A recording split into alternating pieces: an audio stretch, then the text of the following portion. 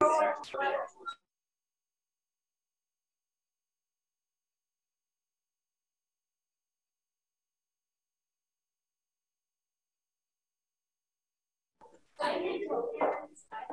evening, everyone.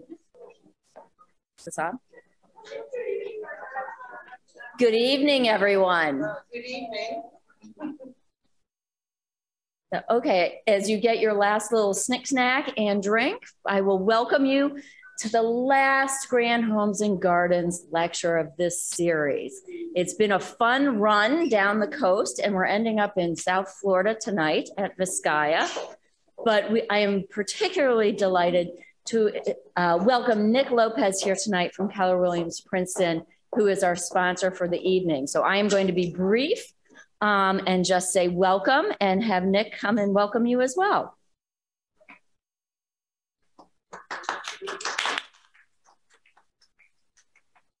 Good evening, everyone. Thank you so much for coming. So again, my name is Nick Lopez of Keller Williams Princeton.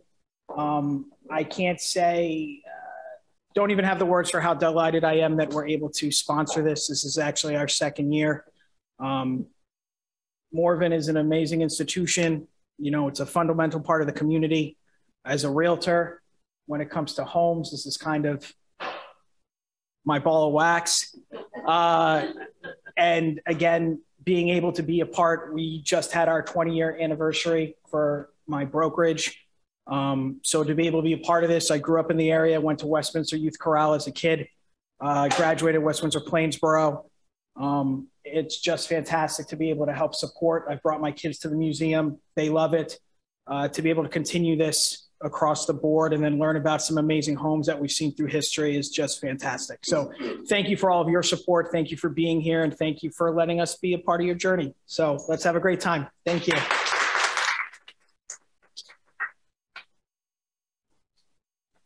Thank you very much, Nick. You're very kind to have Keller Williams sponsor tonight's lecture, and we're very grateful. And you're great community partners, and it's wonderful to have you aboard.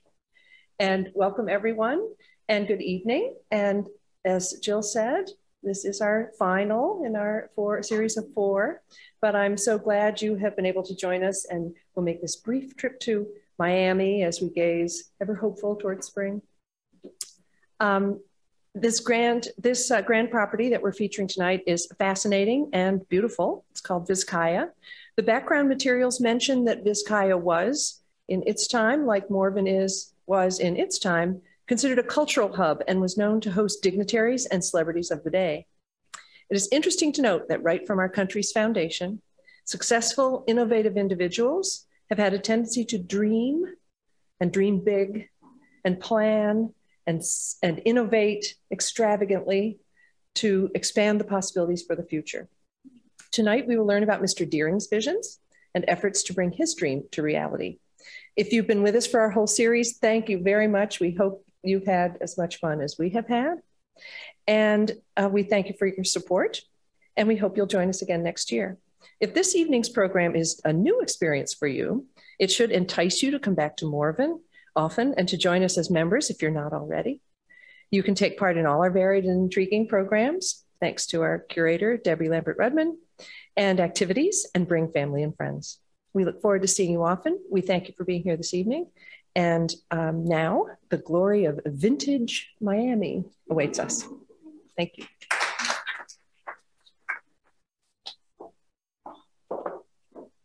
Thank you so much, Liza. And thank you, everyone. I'm Debra Lampert-Rudman, Curator of Education and Public Programs at Morven Museum and Garden, and I am delighted and honored to welcome Remko Jansonius, there he is, Vizcaya's Senior Director of Art and Artifact Stewardship. Remko was formerly the Deputy Director of Collections and Curatorial Affairs and has enjoyed a distinguished and award-winning 17-year career with Vizcaya. Tonight, Remko will share with us the secrets of Vizcaya, a most unusual American house, as he has titled it. So mix or swill your mojito, and we'll find out why we're drinking them tonight in just a little while. And sit back and enjoy our cruise along the shores of Miami's Biscayne Bay as we approach the finale of our 2002 Grand Tour. Thank you, Remko. Thank you, Debbie, for that introduction. And thank you also to Morven Museum and Garden for inviting me to be part of this very interesting series. It's an interesting series, but it's also a fun series. After all, you know, how often you get invited to give a talk and you get to propose what the guests are drinking. So I hope that you all have a mojito in front of you. And you may have been wondering why it is that I proposed the Mojito as the cocktail du soir. And you may think, well, Vizcaya is in Miami. Miami has this large Cuban-American population. Rum is a very Cuban liquor, so there you are, the Mojito. Well, all that may be true, but that's not really the reason that I proposed this drink. But I'm not going to give that away just yet, so you have to sit this through. I'm first going to talk a little bit about James Deering. And let me start my thing here. Hold on.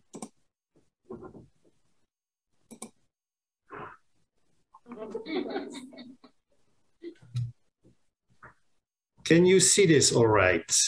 Not yet. Not yet. Okay.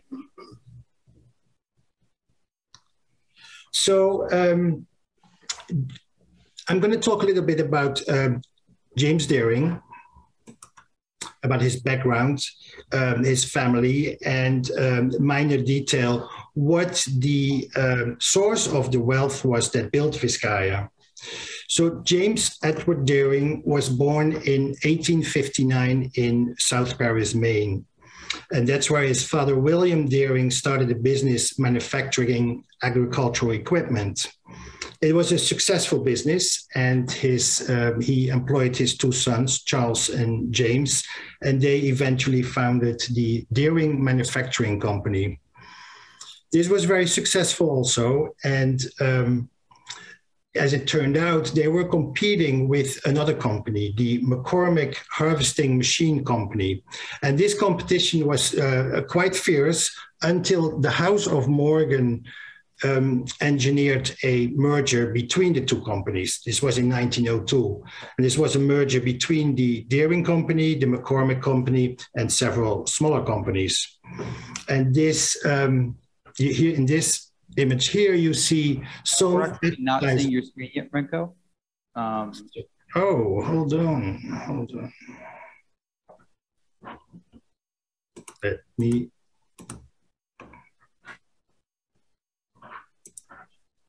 Hold on. How is? There we go. I am so sorry. It's fine. And if you could just go ahead and start the presentation. Yeah. Yes. Slideshow. Wonderful. Thank you. So it's only been, what, 2 years since we've been doing this, and it still keeps happening, right? Sorry about it. So, Vizcaya, I hope you have a mojito, and I'm going to be talking about James Deering. I showed this before. So James Deering, his father, William Deering, started this business in South Paris, Maine. He employed his sons, James and Charles. And these are some advertisements of various iterations of the Deering Company. There are fun collector's items, postcards, and also of the much later Deering Company. So this company was competing with the McCormick Harvesting Machine Company. The House of Morven engineered a merger in 1902, and this resulted in International Harvester. This company was headquartered in Chicago and had a number of plants around the country. And when you look at the images of these factories, they're just humongous factories, and they're putting out so much equipment for, as the name already suggests, both the domestic and the international markets. Mind you, and this is something that Debbie and I briefly spoke about yesterday, there may be some confusion between James Deering and John Deere. And this is understandable considering that both men were involved in the manufacturing of agricultural equipment. But International Harvester exists still in some way or another, sometimes under another name, but it's really the John Deere company that is most known to this day. So anyway, our man, James Deering, became the vice president of International Harvester. And while in that role, he was in charge of innovation, staying ahead of the competition. He also traveled a lot, and he worked abroad, representing and promoting the company. So he traveled indeed widely, and he was quite a public figure.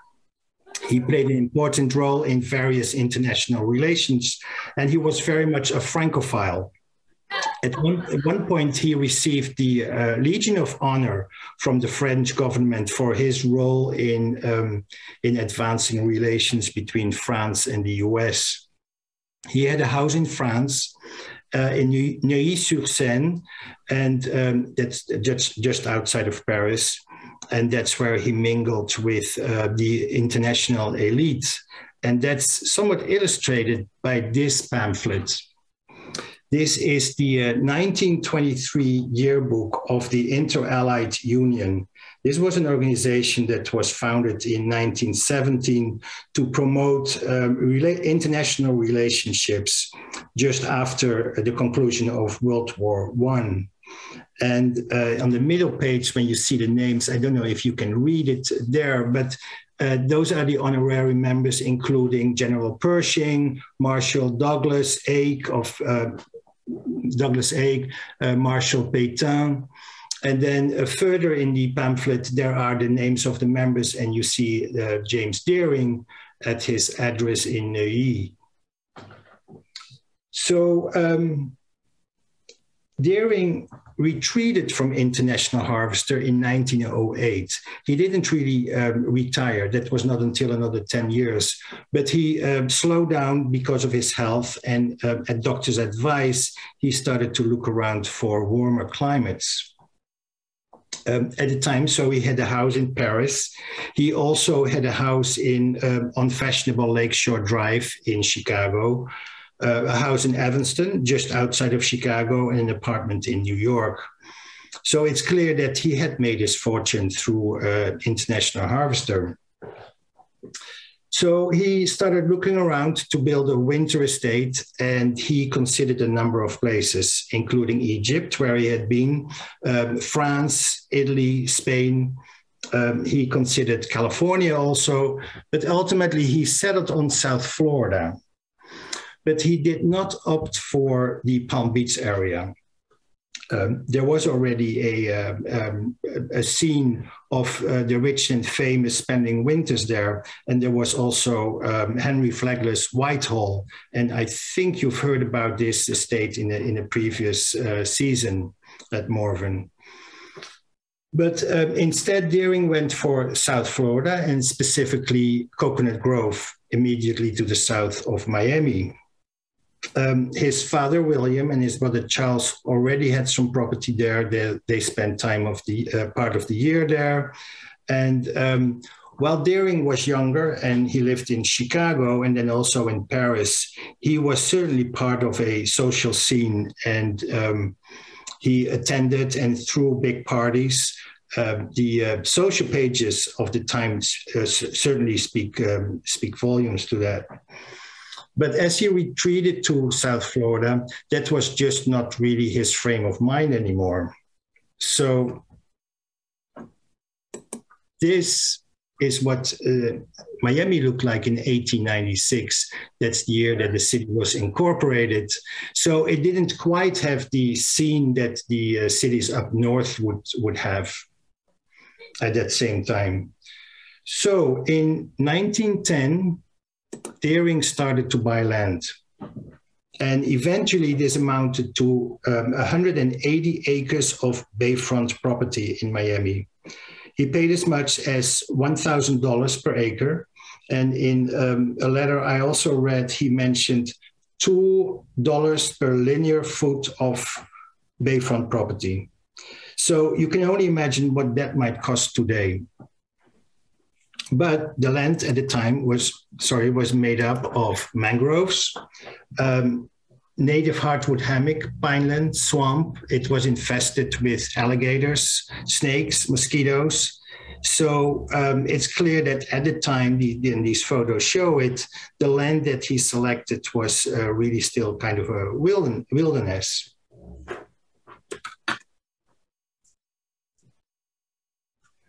Anyway, with the site selected, Deering needed to put together a team to realize his dreams.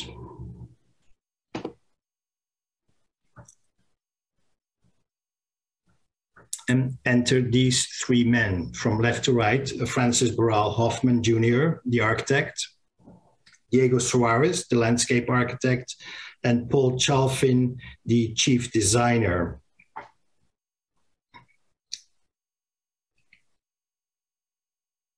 Now, the two architects were young with limited experience, and that was for a reason. One of Deering's nieces, who had, together with her sister, had inherited the estate, she stated in a 1950s interview that Deering and Chalfin had wanted a young architect, someone with less experience. That way, the architect would design rather what they wanted rather than what he himself wanted. And that approach really seems to have worked for Vizcaya. So how did the team come together? Once the site was selected, he approached several people to find just the right person to be his right hand. And he first approached Elsie de Wolf. She was an interior decorator, very successful. Her first job had been at the invitation of Stanford White to decorate the Colony Club in New York City, a women-only club. And as a result of this job, she quickly developed a very high-class clientele around the country. And among these clients was indeed James Deering. He had hired Elsie to decorate his house on Lakeshore Drive in Chicago. And Elsie had an assistant working for her by the name of Paul Chalfin. And to make a long story short, that is really how Paul Chalfin and James Deering met. Now, Paul Chalfin was quite a character. In Vizcaya, An American Villa and Its Makers, Witold Rybczynski, one of the two co-authors, describes him as follows, and I quote: "In his mid-30s, very self-confident, something of a dandy, affected in manner and speech, and openly homosexual," end of quote. So Chalfin had done a lot before the Vizcaya job. He had studied at Harvard, at the Art Students League in New York, also at the École des Beaux-Arts in Paris. He had studied painting with Jean-Léon Gérôme and James McNeill Whistler. He worked for a brief while as curator of Asian art at the Museum of Fine Arts in Boston. And at one point, he also received a scholarship to be at the American Academy in Rome. And this really allowed him to travel extensively in Europe and especially in Italy. But in spite of all this experience, his intended career as a painter really never took off. But yet, to Deering, this multifaceted experience, it was just what he was looking for. So he invited Chalfin to join him on a trip to Europe as a sort of artistic advisor. So a relationship began between James Deering and Paul Chalfin. A relationship that for us today is fascinating, it's complex, and it's also somewhat mysterious. On the one hand, we have James Deering, the man who wanted to build a house and a home in the subtropics, a man who would remain a lifelong bachelor. And on the other hand, we had Paul Chalfin, the painter, the curator, the designer, the artist, a man who, for the duration of the Vizcaya project, would live with his boyfriend on a houseboat moored near Vizcaya. He was the man who saw Vizcaya as his chance to create something spectacular and to leave his mark. So for Chalfin, the sky was the limit. And for Deering, well, he had to pay the bills. And Vizcaya has extensive archives that document the creation of the estate, from early design through furnishing. And there are numerous letters and telegrams between Chalfin and Deering, as one was in Miami, the other one was in New York or in Chicago or in Paris or en route on a ship to somewhere. And in these letters, we read numerous times how Deering is worried about the cost of the project, and he's frustrated about the timeline of the project. Mind you, the house itself was built between 1914 and 1916, but the gardens were not completed until 1922. And another point of frustration and of ongoing disagreement was the question, what was going to be the emblem of the house? On numerous occasions, Deering had stated that he wanted it to be the caravel, the ship, the symbol of the age of exploration, which was a particular interest of his. But Chalfin, he went for the seahorse. So when you see, that's not Chalfin hanging on the wind vane though. But when you read the telegram, Deering writes to Paul Chalfin, have counted today 13 seahorses at and for house and 1 caravel. Well, that's probably an understatement of his frustration, but there are numerous such letters that address this same issue. Now, they also traveled together numerous times to Europe on buying trips to get antique furniture, art objects to furnish the house. And here we see another side of their relationship. Now, Deering was definitely not the art connoisseur or the art collector. It was really Chalfin who brought that expertise to the table. But then in a 1956 interview, Chalfin is quoted as saying that traveling with Deering was, and I quote, like taking around a child who knew very little and got tired easily. So enough about that. We're going to move on to the second member of the team.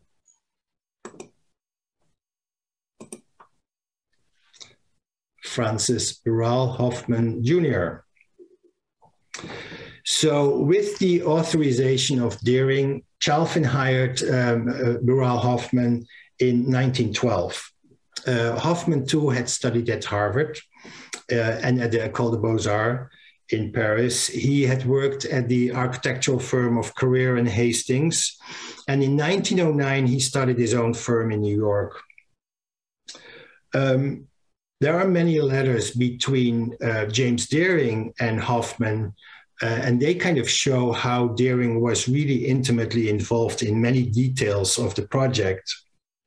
But over the course of the project, there were numerous disagreements between Hoffman and Chalfin. They resulted eventually in Hoffman's contract being terminated in 1917, and Hoffman left for Europe to join the war effort. But that's not really where the disagreement ended. In a New York Times article in 1953, that was a little while after the Vizcaya had opened as a public art museum.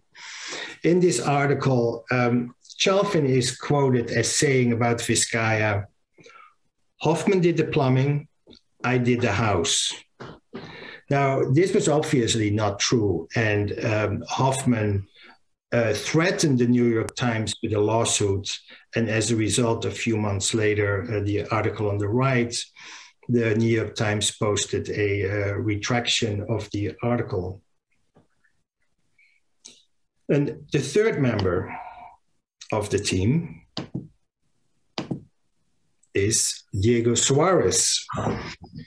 In the spring of 1914, Chalfin and Deering were traveling to Italy, and they visited with Arthur Acton at his Villa La Pietra in Florence.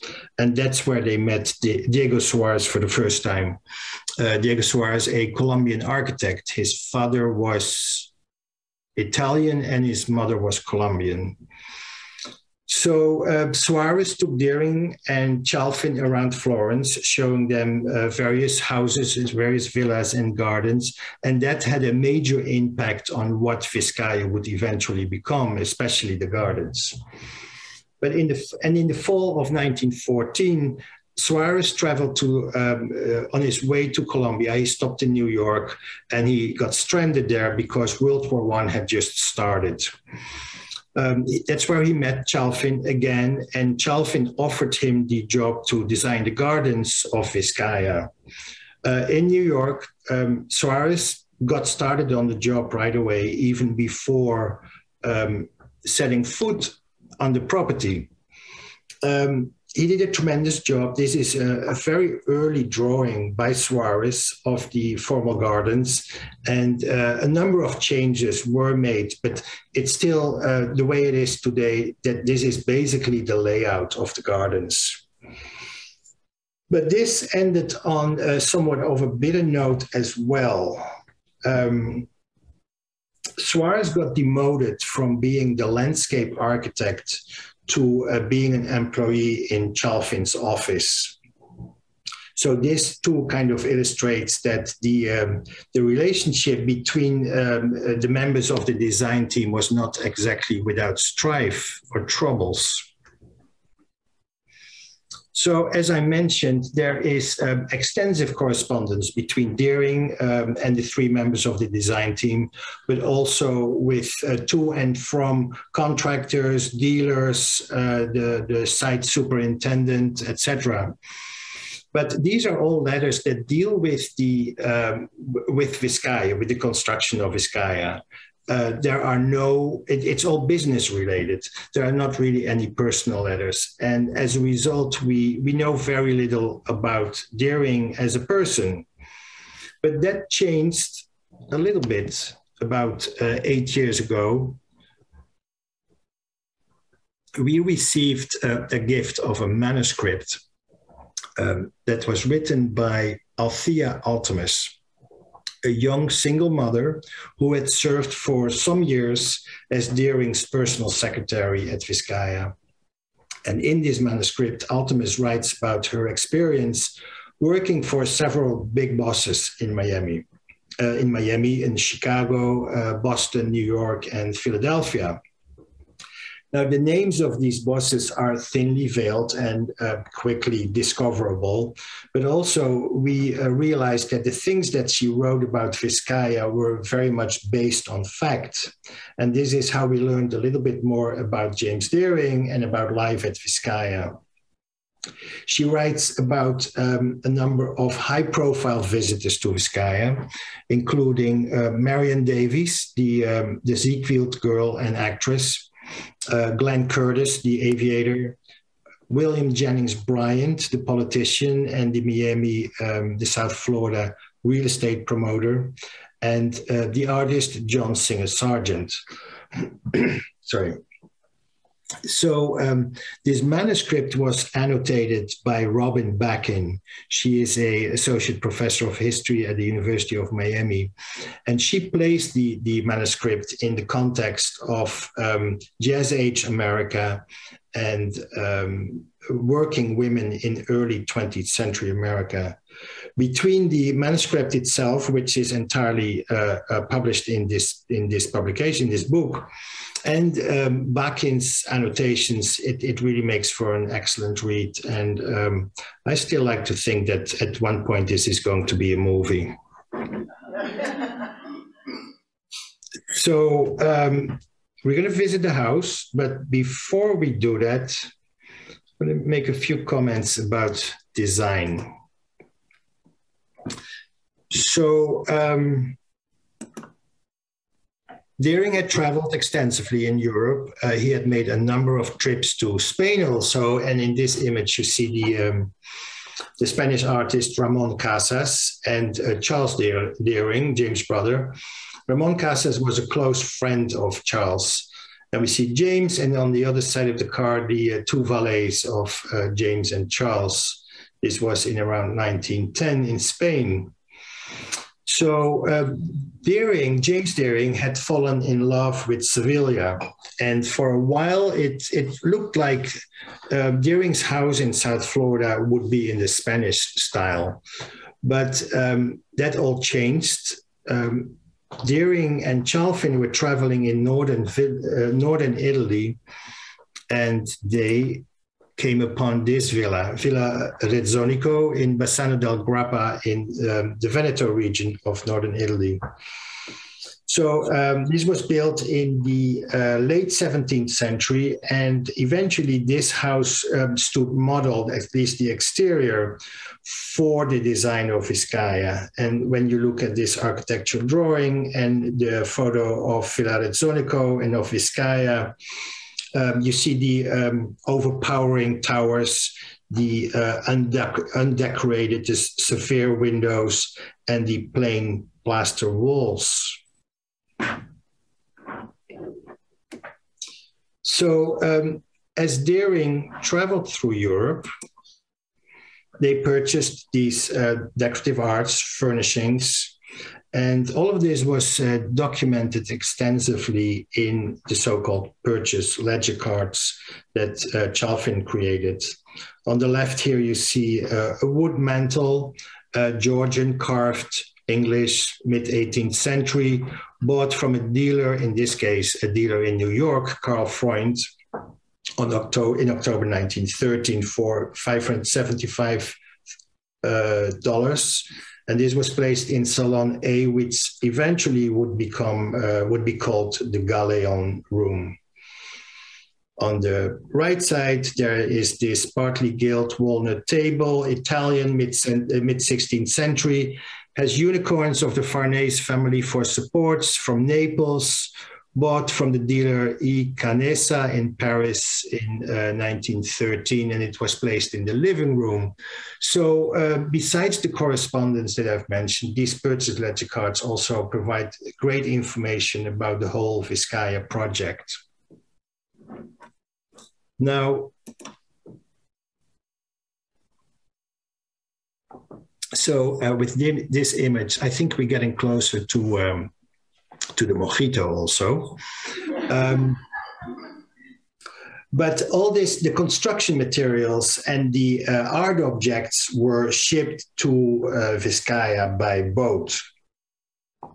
And in the top left photo, you see the schooner moored at Vizcaya, and in front of it are all these rows of roof tiles. These are the handmade tiles that Deering bought in Cuba, and that in the next couple of years would end up. This photo, by the way, is dated 1914. So these roof tiles would end up on the roof of the main house and other buildings at Vizcaya.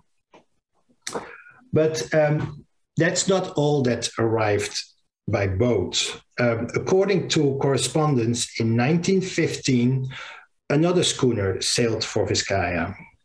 And the bill of lading stated that the cargo consisted of 110 tons of marble. These were the statues for the gardens, as you see in the lower photo, along with 779 cases of household effects. And these were actually bottles of liquor. Mind you, this was 1915. And prohibition in Miami had already gone into effect in 1913. So Miami was dry before the rest of the country was dry. So Deering just wanted to make sure that he kind of saw what was going to happen. And he wanted to make sure that his house would be well stocked with liquor for his guests and for himself before the Volstead Act, the National Prohibition Act, would go into effect, which was in 1920.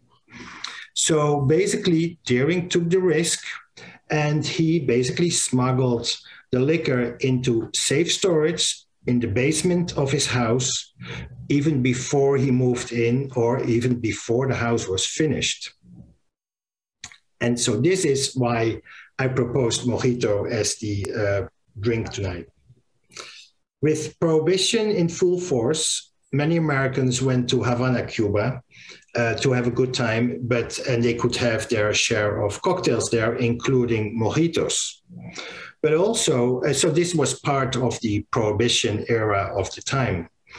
But also, the top right is one of the pages of Altemus's manuscript, Big Bosses. Altemus writes about meeting Bill McCoy. He was a notorious rum runner during Prohibition, but he was also known to deliver quality liquor, as in not watered down. And that's where the expression comes from, the real McCoy. So there you have it. I hope that you're enjoying your mojito, and I hope, Debbie probably knows more about this, but I hope it was made with the real McCoy. So now we are finally going to the house, or we're approaching the house. There is a piazza as you approach the house with several sculptures. And one of the sculptures is of Ponce de Leon, an early Spanish explorer who landed on the shores of Florida in 1513. And you see him there in the piazza, the right photo. In the left photo, the sculpture on the left is that very sculpture. However, it is, as is written on the purchase ledger card, it's a sculpture of Gian Lorenzo Bernini, the sculptor. So what happened? This 18th century sculpture, Chalfin removed the bust of a man that you see in the Bernini sculpture at his foot, and he replaced it with a globe. And he changed the name of the sculpture, and I don't know if you can read it there, but here is written Ponce de Leon. So with this alteration, Chalfin was able to give expression to Deering's interest in the age of exploration. And that's something that would return on a number of occasions throughout the design of Vizcaya. But also with these sculptures, with these changes, they set a tone for Vizcaya as being all about storytelling and myth-making. Of course, there are a lot of objects at Vizcaya that have great art historical value in their own undiluted way. But then there are also objects that have been altered, like this one, and that have just an added layer of value through storytelling and myth-making.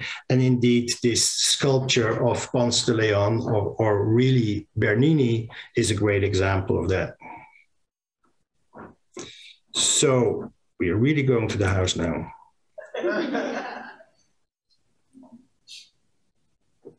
So when you enter the house, the entrance loggia, you are greeted by this sculpture of Bacchus, the god of wine and hospitality. It's made up of fragments of different sculptures. Part of it is 2nd century AD. Some of it is 17th century. Then you have these two putti flanking backers. They are riding some mythical seahorse, dolphin type of creature. They are from a different era, from a different location. Then below that is the marble basin that is 2nd century AD. And below that is a black marble floor basin that was designed by Chalfin. So this was definitely one of Chalfin's fortes, to bring very disparate objects together and to create a very imposing ensemble. And we keep seeing that in different places at Vizcaya. We're going to go on to the reception room with a French 18th century interior. And one of the most interesting elements in this room are the silk wall panels. They show stylish palm trees with birds and butterflies fluttering around them. But what you see today in this room is a very accurate replica by the firm Scalamandre. They were made in 1966. But when Deering and Chalfin purchased these wall silks from the original ones from the dealer Dino Barozzi in Venice in 1916, they were told the following information, and that's written on this purchase ledger card as well. It says, designed by Philippe de La Salle, silk weaver to Marie Antoinette, 18th century, French. However, later research has shown that these are not by Philippe de La Salle. They do not have a direct connection with Marie Antoinette, and most likely they are Italian, not French. So, did Deering and Chalfin believe the dealer when they purchased these silks? Did they want to believe him? But then the question is, does it really matter? It makes for great storytelling. And that's what Vizcaya is about. We're moving on to the living room. In the left image, you see a Welter pipe organ. Now, at the time, every house of this caliber was supposed to have a pipe organ. So Vizcaya also has a pipe organ. And it is installed in a sort of altar surround. And in the center, you see a Neapolitan painting that Chalfin cut it in two. So it could be opened to expose the inner parts, the pipes of the organ, and to let the sound come out. In the right image, you see this massive 16th century fireplace that they purchased from a country home in Normandy, France. It's made of can stone, a type of marble. However, the top part, the top layer, was designed and made by Chalfin, and it's made out of plaster. So this is another example of Chalfin's genius of putting things together. As we go on, we pass through the East Loggia. This is a very airy space. It looks out over the waters of Biscayne Bay. And in the illustration at the top right, that is from the Big Boss's manuscript. These illustrations were made by the architect Phineas Paste. He was a friend of Althea Altemus, and he was involved at Vizcaya towards the end in some of the designs also for the village. And he also played a major role in the design of the city of Coral Gables in the 1920s. But anyway, what you see in this illustration is the artist John Singer Sargent working on the portrait of James Deering that you see below there. John Singer Sargent was a close friend of Charles Deering, James's brother. He had an estate, Charles had an estate several miles south of Vizcaya. And as John Singer Sargent was visiting with Charles, he came up to Vizcaya, spent some time there. He created this portrait. He also created some beautiful watercolors. Unfortunately, none of those are in the collection of Vizcaya. But Ultimus writes about this episode where Sargent is making this portrait. And she writes that he worked on it for a long time, and it was to be cherished through the generations. But it's interesting to see that she writes that she didn't care for it at all. We move on to the dining room. In this space, high up on the wall, there are these two beautiful tapestries. They tell the story of Mercury. These Ferrara tapestries were made by silk weavers, either in Brussels or in Italy, Flemish weavers. And they were in the possession of Robert and Elizabeth Barrett Browning, the poet, and his wife, and they were on display in their house in Asolo, Italy, until their death, at which point the contents of the house was auctioned off. As we go upstairs, we make a brief stop in Cathay, one of the guest bedrooms. This is decorated in chinoiserie, a 17th and 18th century European interpretation of Chinese art and style. Chalfin named this room Cathay in reference to the name for China that was in use for some time in the 18th century. As we move on to Deering's bedroom in the French Empire style, we see this bed here. This is late 19th century Napoleonic style. And according to Chalfin, the bed had belonged to Maria Luisa, the second wife of Napoleon. Now, there's not really any evidence that that's actually true, but again, you know, does it matter? It makes for a great storytelling. And let's have a look at the floor plans of the house. You see on the left, the ground floor, the right, the second floor. And we went through clockwise the entrance loggia, reception room, living room, east loggia, dining room, and upstairs we had a look at the guest room B, which was later named Cathay, and then Mr. Deering's bedroom.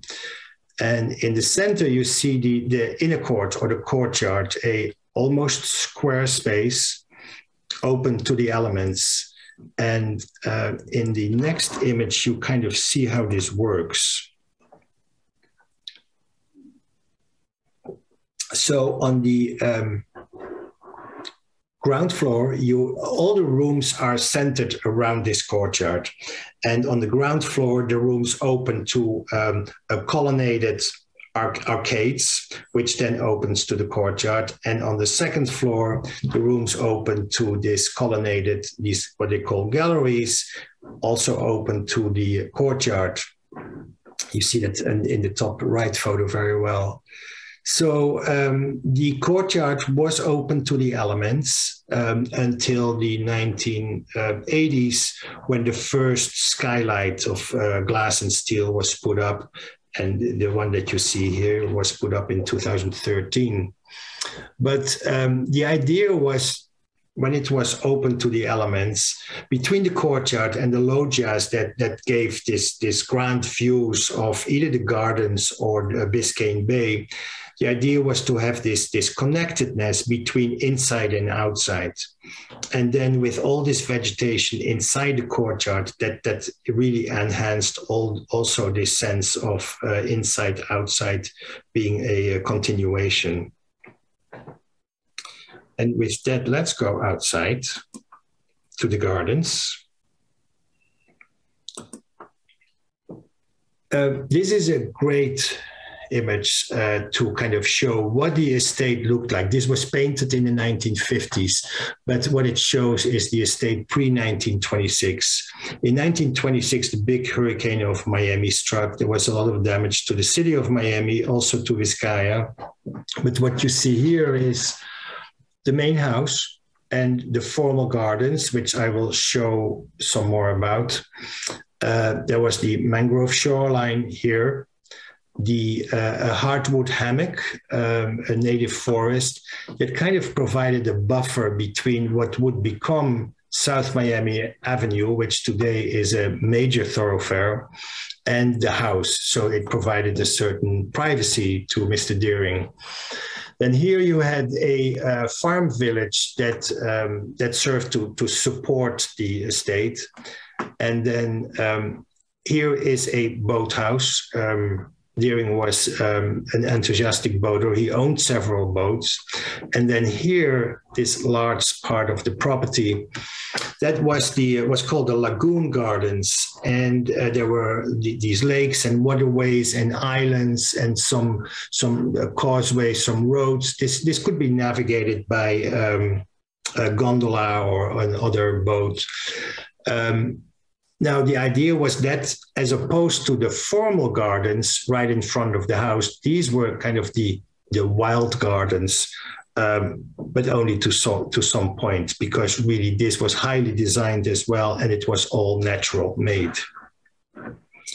But let's have a look at the formal gardens close to the house. This aerial view is from, I believe, last year. And you see the same, part of the same design in this image. This is looking north towards the house. And yes, that's the Miami skyline behind the house. The inset, the black and white photograph, shows some of how the gardens were constructed. Really, wherever there's water, it means that they dug basins, and wherever there's an elevation, it means that they gathered dirt and soil and put retaining walls around it. Really, everything in the garden is man-made. One of the my favorite gardens is the secret garden. This was originally called the orchid garden because the idea was to grow orchids in these limestone wall pockets.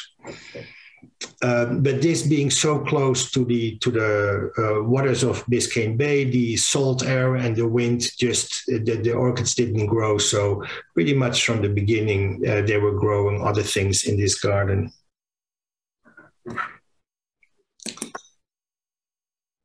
Here you see several different views of the gardens. The bottom right image is there's a sculpture of winter.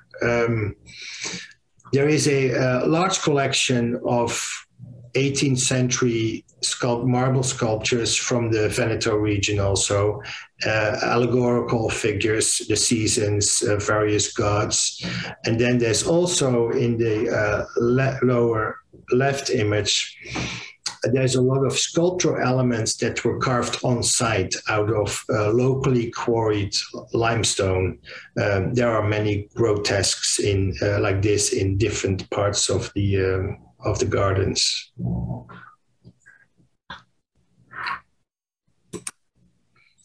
Now, this photo I'm showing, this is it is pre-1986 because the house does not yet have the skylight on the courtyard. But you see the formal gardens, the hardwood hammock, the native forest, and then here, this is what I really want to show. This breakwater. This was inspired by a similar construction at Isola Bella in Lago Maggiore in Italy. It serves as a breakwater. It's also a folly in the gardens, in the waters at Vizcaya. And these images show better what it was like. There were fountains on it, a lot of vegetation. There was a summer house, like a lattice little pavilion.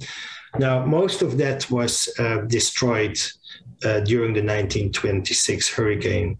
But then there was also this an extensive sculptural program by the American artist Alexander Sterling Calder. And yes, there has been damage during various storms, but these sculptures are still up and standing there. And the barge is, as it's called, is probably the most iconic element of Vizcaya, the most photographed.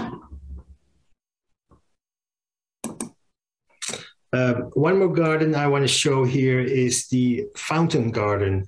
Originally, this was called the rose garden. And in a similar way as orchids didn't really grow in the secret garden, roses at the time didn't grow in this garden. So originally a rose garden, it became the fountain garden. But a few years ago, we started to reintroduce roses, and it's working. So the central element of this garden is the so-called Sutri fountain. It's originally from the central piazza in the town of Sutri, just north of Rome. It was designed by Filippo Barigione in the early 18th century as part of public works commissioned by the papal government. So it was dismantled, and you see here in the black and white image how it was situated in this central piazza. But it was dismantled in the early 19th century to make room for vehicular traffic. As you see, it's pretty tight in that little piazza. But also at that time, they were installing municipal water. So the fountain was no longer needed as a source of drinking water. So it was dismantled. It ended up with the dealer Simonetti in Rome, and that's where Deering and Chalfin purchased the fountain. It was in pieces. It was transported to Vizcaya and reassembled in 1920 in the rose or in the fountain garden. So before completing this tour, I have briefly mentioned already the farm village, but a little bit more about this. So when Deering and Chalfin were traveling in northern Italy, they encountered these large estates that included both a villa and a farm village to support the estate. So that inspired them to create something similar at Vizcaya. So there are buildings, and they still exist, these buildings. The garage for Deering's Model T Fords. There was the blacksmith shop, mechanic shop, a dairy barn, mule barn. There were agricultural fields, greenhouses, orchards. And it was really with the idea that the farm village would support the estate. That's how Deering had intended it. And we are in the process of restoring the buildings to make them part of the operation of Vizcaya and make them accessible to the public again. So, on a final note, James Deering died on board of the SS City of Paris, en route from Paris to New York. This was in 1925. His two nieces, daughters of his brother Charles, inherited the estate, and together with their husbands, they maintained it until in the late 1940s, they sold parts of the 180 acres. And then in 1952, they conveyed the remaining 50 acres to Miami-Dade County on the condition that the county continue to operate it as start to operate it as a public museum. And this conveyance included the main house, the collections, the formal gardens, and the farm village also. So today Vizcaya is owned by Miami-Dade County, and it is operated by the Vizcaya Museum and Gardens Trust, Inc., a nonprofit. Now, as you can imagine, we have our challenges. It takes some work to maintain this estate, which is over 100 years old, to preserve the collections. And at any given time, we have one or more capital projects going on. Now, also being located right on the shores of Biscayne Bay, we are dealing with increasing impacts of climate change and sea level rise. But at the same time, we also have the exciting opportunity to continue to share the Vizcaya experience with some 300,000 visitors per year in person. And now we have also these, of course, these virtual experiences like this evening. So with that, I am going to conclude with a quote again from Witold Rybczynski, when he writes about Chalfin, and I quote, "Chalfin did not want merely to decorate the rooms, he wanted to orchestrate them. As one walked through the house, one would move from geographic locale to geographic locale, from century to century, from mood to mood," end of quote. And I think, in my opinion, this is really part of what makes Vizcaya so fascinating and so unusual and really so much fun. So thank you.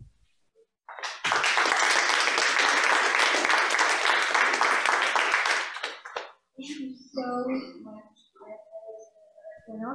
I was mesmerized. It was amazing. Thank you. So last week we asked the virtual viewers for their questions first. So this week I'm going to ask the live watch party if anyone has a question. Yes. Yes, you can be heard. I'll repeat it too. Have the beautiful rooms, especially the main rooms of the house, have they always been maintained in such pristine condition, or at one point were significant restorations required? Were you able to hear him, or should I repeat it? Well, you repeat it anyway. Have the rooms always been maintained in such pristine condition, or have they been renovated more recently? Well, so I don't know how messy James Deering himself was. So about that period, I don't really know. But after that, his nieces inherited the house, and they did not live there. They occasionally stay there, but from what I understand, most of the art furnishings, the carpets, the textiles, they were wrapped up until 1952, when it was conveyed to the county and it became a public museum. And since then, it has been maintained, well, somewhat pristine, yes, but of course there have been changes because we've had to make room for visitor traffic. And also, well, we've had our shares of hurricanes and damage inside the house. So things have changed. However, I have to say that unlike many other estates, the Vizcaya overall is pretty intact between the house and the formal gardens, the collections, the furnishings in the house, the archives. So largely speaking, it is how it used to be during Deering's time. Yeah. Any other watch party? Ah, yes. What does the name mean? What does the name Vizcaya mean? Thank you. I was waiting for that question. Debbie pointed that out last week that that this would come up. So, and I saved it on purpose because it so wraps up so well what Vizcaya is about. So Vizcaya. First of all, there was an explorer called Vizcaíno, and he actually never made it to Florida. He went to California, but that's one reference.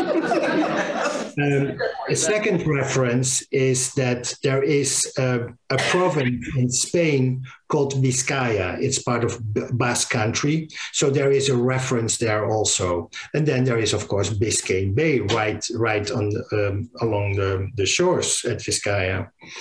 And it also apparently means something like an elevated place in Basque language. But what's interesting, and can I still share my screen? Yes, you can. Go ahead. As I said, I was expecting this question. You didn't, there it goes. Yeah? Yes, you're good. So this is a letter from Deering to Chalfin where he addresses just this topic. It's at April 7, 1914. But he mentions all these different things, these different reasons, but he ends the letter with this story about Vizcaíno, for example. I doubt the authenticity, but it is a good story just the same. I doubt if we are likely to get a better name.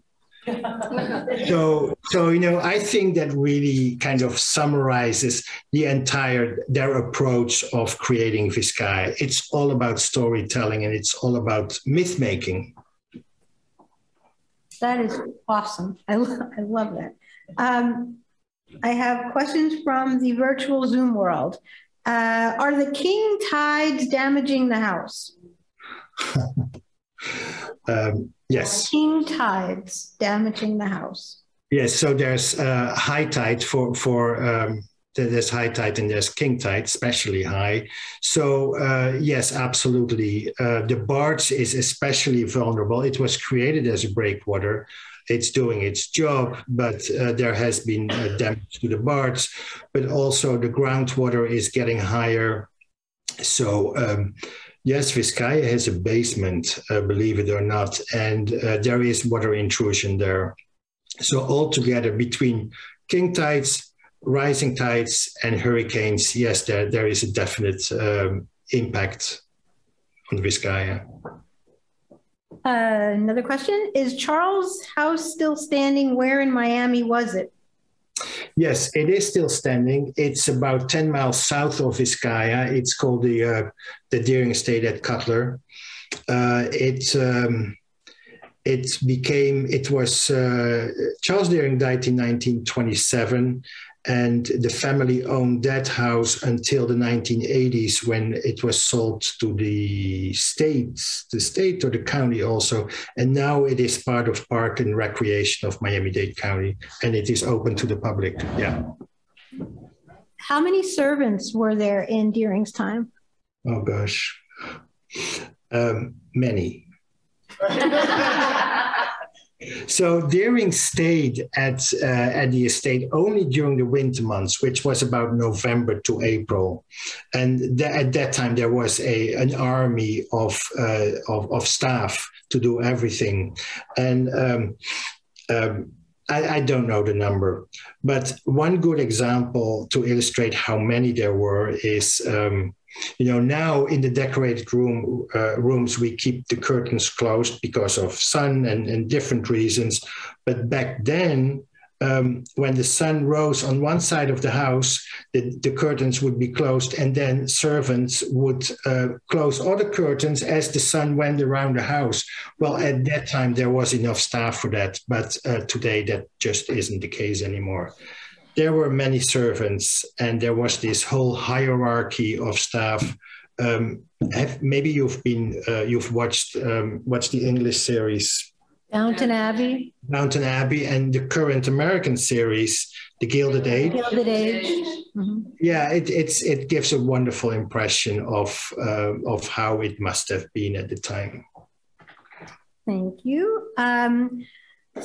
We have a person who said, I recently visited Vizcaya and thought it beautiful. I love the East Loggia and the barge. I also love the palm fabric on the walls in the reception room. ?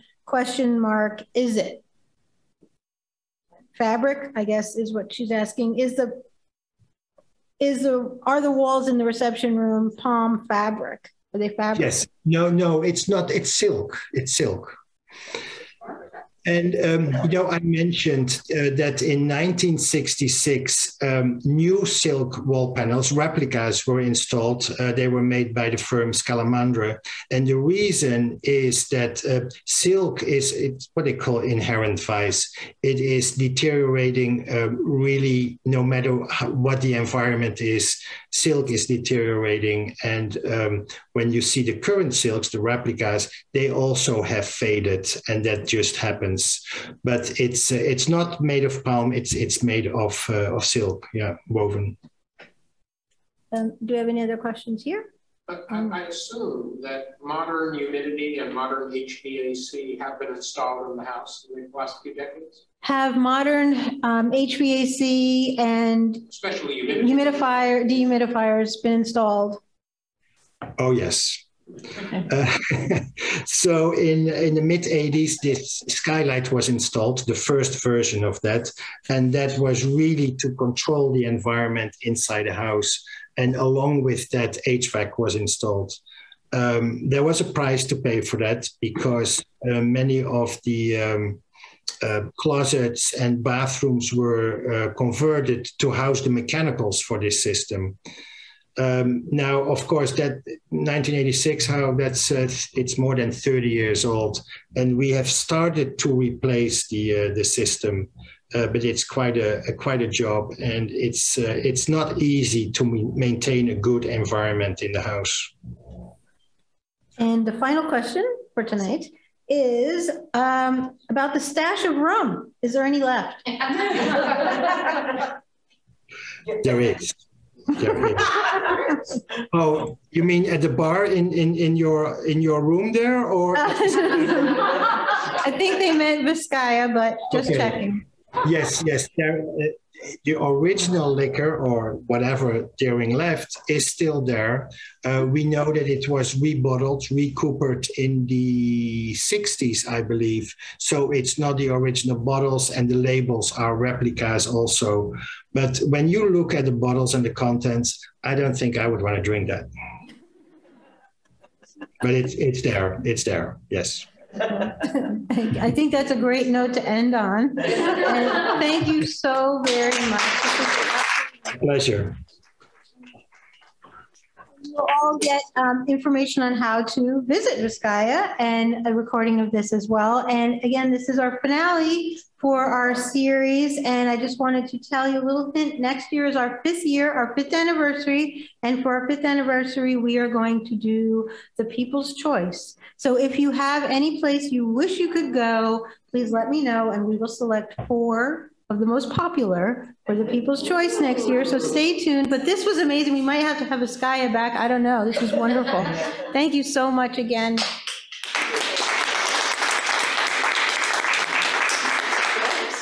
Good night, everyone.